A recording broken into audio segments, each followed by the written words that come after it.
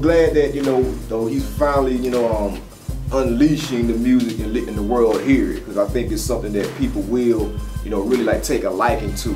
And even though, you know, it's been a years-long process, the timing probably came out, you know, perfectly.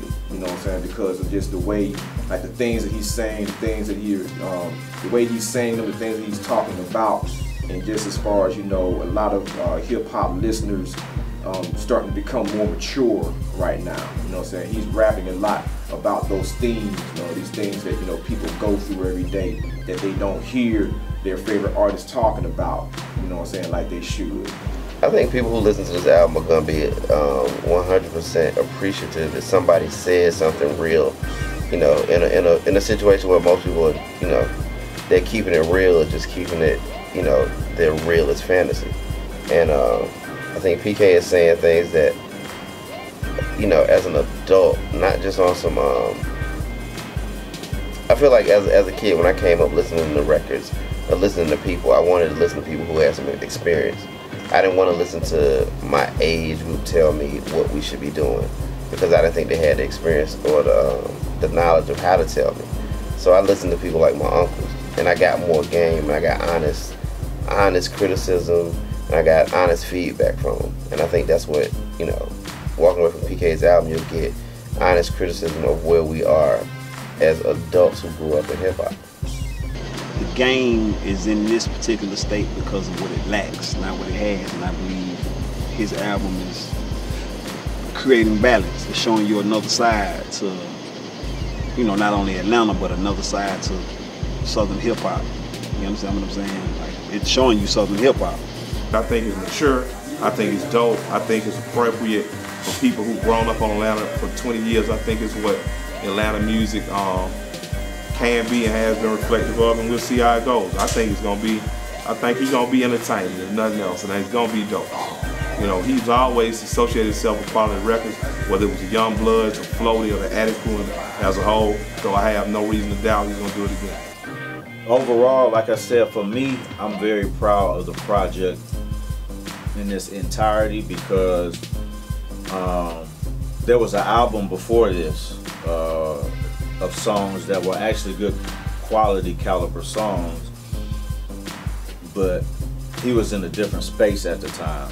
I mean, I can tell the difference. Like, you know, then he was in more of a playful, you know, fun state, and then with this particular project, you know, you can tell that he got some shit that's, you know, on his chest that he's putting into his music, and that's really what art is supposed to be about. It's supposed to be about taking your struggles and your celebrations, but really taking your struggles if you're going through something, and allowing that energy to manifest in your work.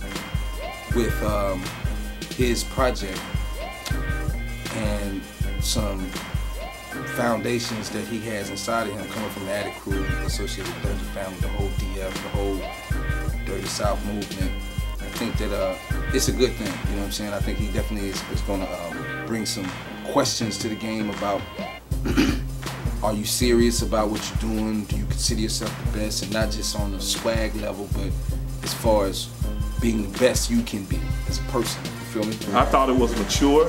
I thought it was honest. I thought it was very revealing. You know, it was parts of him and what he revealed about himself as a man that I didn't know, you know what I mean? And, you know, to hear a man rap about his relationship with his daughter is an interesting thing, because, you know, very few, I do it, you know, some on my raps, a few other guys have done it, but very few. When I say few, I mean like in the reference of, I'm talking about my little girl you might not want to look at, like, you know. But for him to talk about their relationship, that was one of the, I think, most valuable things on that record to me.